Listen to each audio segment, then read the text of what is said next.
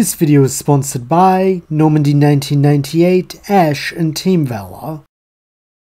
Following the declaration of rivalry, Misty and Serena resume chatting amiably, as while the Wallace Cup is important to them, they have no interest in ruining their friendship over it. Being curious as to what she's been up to since they parted ways, the group follow Misty up to her room so they can continue talking, with the girl explaining she's been travelling around Kanto in the hopes of learning more about water Pokemon, having even spent some time in the Sevi Islands, as while they are part of the region, they have many species of Pokemon not native to mainland Kanto. One new catch is fast asleep in Misty's bed when the group arrive, though this is brought to an abrupt halt when Ash loudly asks what it is, causing it to wake and start crying. As he is shot reproachful looks by both Brock and Misty, the latter of whom rushes in to comfort her seemingly very young Pokemon, she explains that it's called Togepi, and she found its egg not too long ago in a place called Grandpa Canyon. Wanting to help calm Togepi down, Serena brings forth Quaxly. Since being of a similar age, she hopes they might be able to play together, with this being a wise decision as the two juvenile Pokemon become fast friends. Wanting to make up for his prior mistake, Ash then takes up the role of storyteller, recounting their journey, including his brief trip to Kalos, though Misty mostly just wants to hear about his Kingler, as its incredible strength in the face of steep opposition is just further proof that water types are the best. Grinning, Ash replies that yeah, his Kingler is awesome, even calling it forth so Misty can meet it, while in turn Ash, Brock, Lissy, and Serena get to meet the rest of Misty's team, which includes her Staryu, Starmie, and Goldeen, along with some additions in Corsola and Tentacruel, the former of whom Serena beams as adorable, while Lissy admits herself more partial to the latter, as having grown up around water types, she respects the effort Misty has put into making Tentacruel's head gems live up to their reputation as the jewels of the sea. This goes on until Brock makes the point that they should probably head to bed soon, since both Misty and Serena will have to be up bright and early tomorrow, while Lissy will have to be gone even earlier considering she needs to meet up with her fellow judges before the Cup. Taking this to heart, the friends all bid each other goodnight and return to their respective rooms, eager to get some rest. Meanwhile, having camped out in the bushes just outside the centre, Team Rocket are hard at work hatching their own plan, as while Jessie had always intended to enter the Wallace Cup, upon seeing the silhouettes of Misty's rare Pokemon through the curtains, she is now determined to steal them. Unfortunately, as Meowth points out, there's one problem. They don't have any water-type Pokemon, and while that's not a rule per se, he's got to imagine Water Boy Wallace is going to favour them, so they won't get far without one. However, here Jessie adopts an evil grin, stating that she has an answer to that. Then, as she advances on the Scratch Cat, he wonders if perhaps things were better when he couldn't speak. The next morning, as promised, Lissy is already gone by the time Ash, Misty, and Serena come down for breakfast. Though when they arrive, they're surprised to see Brock is not alone, as across from him sits none other than Professor Oak, with the pair chatting amiably over some tea and crackers. At the sight of Ash and Serena, Oak greets them warmly, asking how they are, while Pikachu and Eevee leap happily into the man's lap, where they receive pats and scratches behind the ears. Taking their seats across from him, Ash and Serena grin that they've been good, while introducing Misty, and in turn asking what Oak is doing here. Smiling, the Professor replies that he's actually a big fan of Pokemon contests, as they're a showcase of how well a trainer is raised and bonded with their Pokemon, and while he cannot afford to leave the lab to watch every contest in person, the Wallace Cup is a special exception, especially since it hasn't been hosted in Kanto for many years. This makes Serena in particular smile, as she states that she hopes Oak will be rooting for her, with the sandy-haired scientist replying that he certainly will, which reminds him, a while back, she asked him to look into a golden tackle attack, and after some research into Pokemon moves forgotten to time, he found what he believes to be the answer, a move called VV Volley, which is only accessible by a certain special subspecies of Eevee long thought to be extinct. At once, all of Serena's friends congratulate her and Eevee on this discovery, though smiling fondly as her starter leaps from Oak's lap into hers. Serena replies that she always knew Eevee was special, even without rare moves.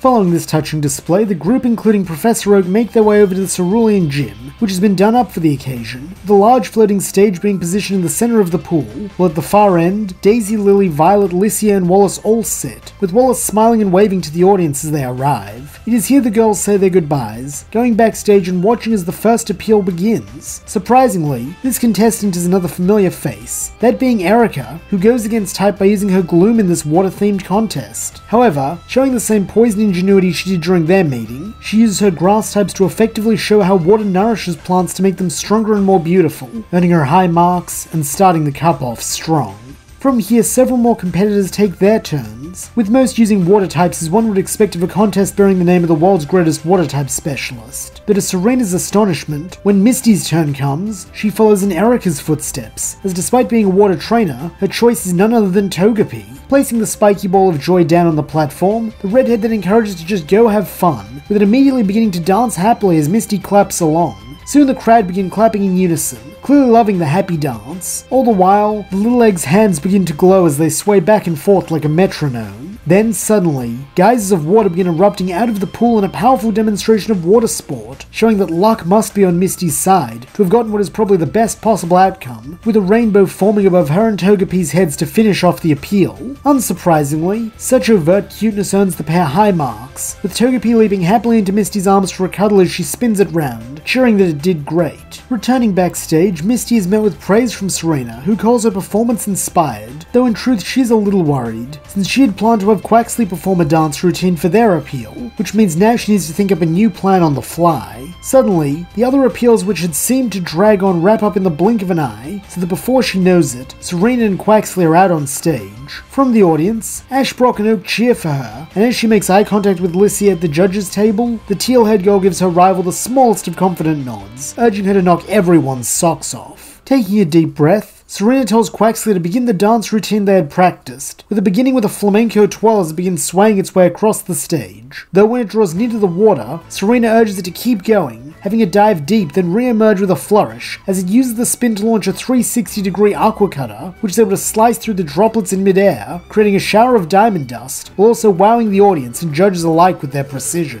Next up, Serena has her duckling use pound on the air beneath it, causing it to spring upwards into the air, allowing it to spread its wings and remind everyone that while it is a water type, it is also a bird. Though it is still too young and small to propel itself upwards with flight, it can at least glide, soaring above the audience as it circles the pool, before finally coming in for a landing on Serena's outstretched hand, ending the appeal by mirroring its trainer and extending a wing, so that both Coordinator and Pokemon are able to perfectly match each other as they bow with flourish. This showing goes a long way to impress the judges, with Serena being pleased to see her points between Erica's and Misty's. Taking this as a good sign, she heads backstage to unwind, while taking her place as the final coordinator of the day, Jess Aqua, and her amazing juggling doo-wop. Naturally, this is just Jessie and Meowth, the latter of whom had been unwillingly painted blue, squeezed into a dark blue speedo and decked out with a pair of fake scalp chops, which she awkwardly begins to juggle while capering back and forth and whistling circus music. While not as impressive as the other performances, it is just goofy enough to go from pathetic to amusing, so that when the finalists are announced, Jess Aqua slides in at spot 16. Meanwhile, Serena, Misty and Erica are also moving on, with the trio and Jessie all breezing through their first two matches and making it to the semis. Here Misty is matched up with Erica, while Serena gets Jessie as her opponent, causing the three good guys to all wish each other luck and praise the others for their impressive displays they've put on so far, while from the side, Jessie sneers they can play cheerleader for each other all they want, since in the end, her enormous talent is going to crush all three of them and win her the Aqua Ribbon. Scowling that nobody asked her, Misty storms past Jessie to take the stage, or with a polite nod to the rude woman, Erica does likewise, ready to begin their match. As expected, Erica goes with a grass type, this time choosing her Leafeon, while in turn Misty makes the smart decision of picking Tentacruel, as not only does its poison typing mitigate its critical weakness to grass moves, but by virtue of being an aquatic creature, it can make use of the gym's pool in a way that Erica's Pokemon cannot. It is a clever strategy, though one more suited for a conventional battle than a contest one, as due to being partially submerged and away from the stage, there is not much you can do to take points from Erica, while in contrast, the Celadon gym leader makes great use of her free run of the stage, opening with Sunny Day, which not only looks gorgeous, but also significantly weakens Tentacruel, while boosting Leafeon's speed due to chlorophyll. It is a tactical and well thought out opening move that reminds Misty why Erica is so highly esteemed as both a trainer and coordinator. Then, to make matters worse, Leafeon begins making waves for Tentacruel, quite literally in fact, as by using the secondary effect of Sunny Day, the Grass Fox manifests a large solar beam which it fires into the pool, causing the water to rise and evaporate, while sending Tentacruel crashing onto the field. This does some serious damage both to the water type and its trainer's points. Though spunky and tenacious as ever, Misty has Tentacruel stand up on its tentacles and lash out at Leafeon with Poison Jab. However, once again Leafeon has the advantage, as with its boosted speed it easily dodges every jab, bringing Misty to the verge of defeat, while the only points Erica has lost come from the evident strength of Tentacruel's move. Seeing a chance to end things, Erica then calls for Giga Drain, having the tendrils of green energy swirl around her Pokemon dramatically before latching themselves on a Tentacruel. Though, here something strange happens, as without warning, an inky purple colour begins leaking into the energy vines, dyeing them the same hue and leaving Leafeon looking rather queasy.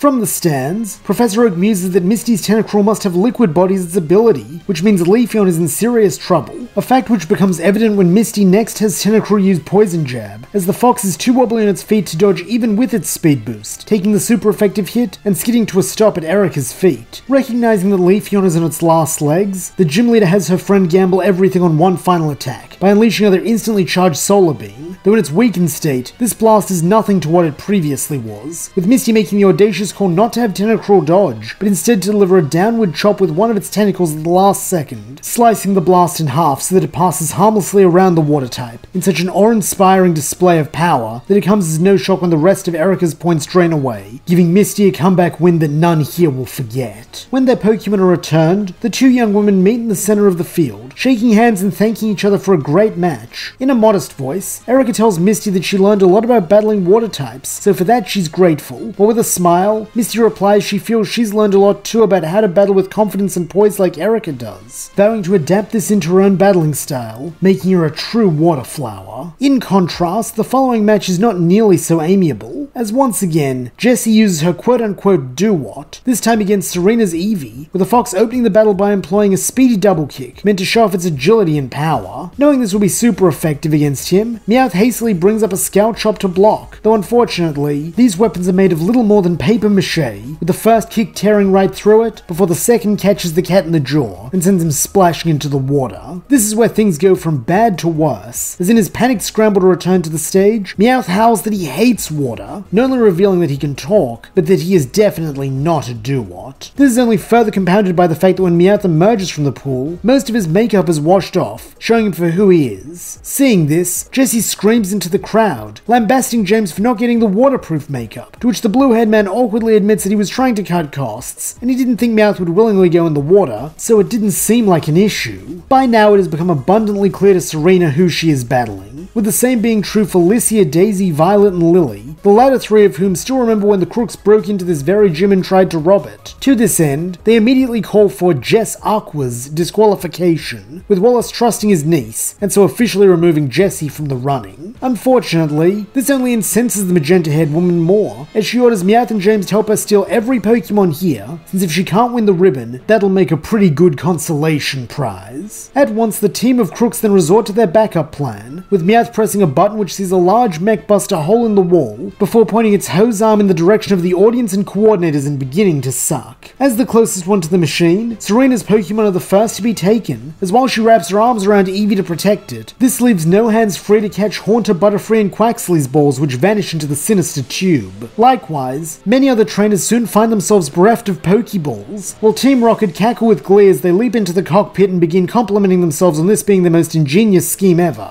From the crowd, Ash cries out to Brock and Oak that they've got to stop Team Rocket before they steal every Pokemon in the gym, though it seems their assistance will not be necessary after all, as rising to his feet and tossing aside his cape with a flourish, Wallace declares that he will not allow these thieves to defile his cup. Calling forth his partner in Milotic, Wallace then demonstrates the true power of a champion and contest master, as in a flash, the Water Serpent uses Dragon Tail to sever the mech's vacuum hand, halting the theft, before following up with an Ice Beam to its feet, preventing any chance of a getaway. In an attempt to quit while they're ahead, Team Rocket then each grab a sack of Pokeballs and try to escape on foot, though this is a big mistake, as having no glass to shield them anymore, Pikachu deftly strikes the trio with a powerful Thunderbolt which staggers them, while Serena is the closest trainer still with a Pokemon commands Eevee to use VV Volley. This use of its proper name for the first time seems to give the move additional power, with the golden aura growing larger than before as Eevee bounds forward and pinballs between the team of troublemakers, striking them each in the face as they're sent blasting off, while their ill-gotten sacks drop to the ground, allowing their rightful trainers to rush up and retrieve the Pokemon inside. As Serena does this, she notices something odd about one of her Pokeballs, though dismissing it for the time being, she instead returns to the field for a fated match with Misty.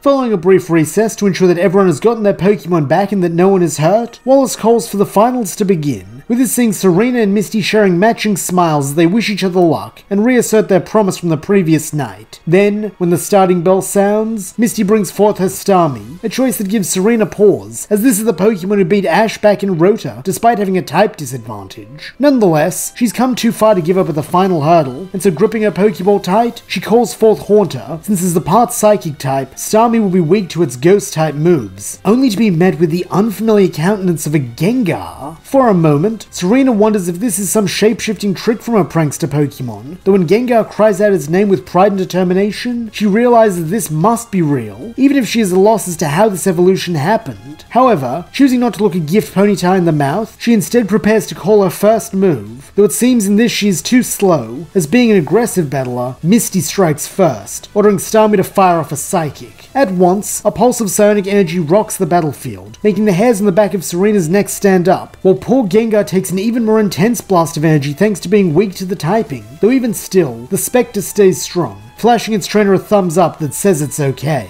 Thanks to this quick recovery, both coordinators' points take a hit, though Serena's loss is greater, with Misty wanting to capitalize on this lead, as well as to show off a bit to Wallace. To this end, she next calls for a Hydro Pump, though here Serena has a solution, having her playful Poltergeist open its mouth wide and begin comedically drinking the water, while swelling cartoonishly as it does. This counter takes a hefty chunk out of Misty's points, though proving herself the more experienced battler, the young redhead decides to combine moves, having Starmie fire a Thunderbolt out of another limb, with it traveling along the Hydro Pump and right into Gengar's open mouth, causing it to briefly light up, while giving an X-ray view of its skeleton, before crashing to its back with a sigh. Seeing an opening, Misty then has Starmie blast Gengar with another Psychic, with this too dealing super effective damage, while up on the clock more than half of the time limit has elapsed, with Serena being notably behind. Urgently, the Closian girl calls to Gengar to get up, and hearing the sound of a friend in need, the ghost type for once in its afterlife grows serious, rising high into the air, and with a menacing glare truly worthy of a type associated with death, manifests a large shadow ball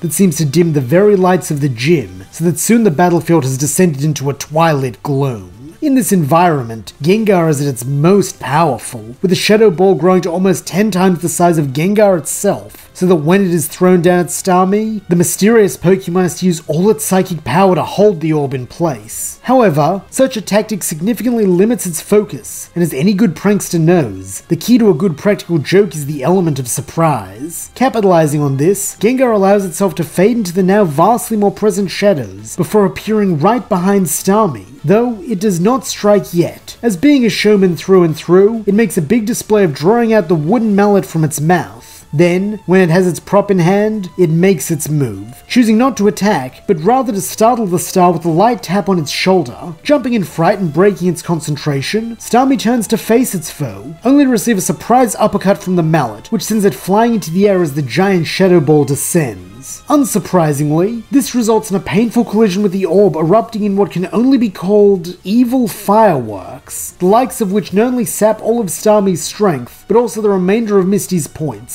so that as the starfish hits the ground, it is to the sound of thunderous applause as a new Wallace Cup winner is crowned. Drifting onto the stage on Milotic's back, Wallace then personally presents Serena with the Aqua Ribbon, smiling that she and her Pokemon more than earned it, with this causing renewed cheers to fill the gym, though none cheer louder than Ash, Brock, and Licia. That evening, the team all gather in the Pokemon Center to celebrate the day's events, with everyone raising a glass to Serena, as she alongside Licia has now secured a place in the Grand Festival. Even Misty has nothing but praise for her finals opponent, stating that she truly earned that ribbon, though promises that next time they battle, it'll be in the league format, which means she'll definitely win. From behind her, a voice then asks if she is not a coordinator by trade, since she was quite adept at contest battling, with the kids all turning to see Wallace flanked by Professor Oak. A little starstruck, Misty admits that she's actually not a coordinator, and that she entered the cup to meet him, since she wants to be a water-type master just like Wallace. Smiling softly, Wallace replies that he is touched by her admiration, before commenting that he was quite impressed by her water types, not to mention all that Licia and Misty's sisters told him about her, so, if she would be interested, he'd like to offer her a place as his disciple, just as he was to the gym leader and former contest master Juan. Truthfully, Misty isn't sure what is more of a shock, this offer or that her sisters actually said something nice about her, though since this is exactly what she wanted, she eagerly nods, with Wallace stating they leave tomorrow, so she had best sleep well as they will be training all the way back to Hoenn. He then adds his own congratulations to Serena, calling her a star in the making, as well as wishing Licia luck in her upcoming championship events, before swanning away, leaving just the professor. For his part, he wishes to invite Ash, Brock, Serena, and Licia to come back to Pallet Town with him, since as it stands, the Grand Festival and Indigo League are only a few weeks away, meaning the time for training is rapidly running out. And that's where we'll leave things. Why did Haunter suddenly evolve into Gengar? What training will our heroes undertake back in Pallet Town? And how will they fare now that they've reached the point they've striven so hard for? Find out as the journey continues.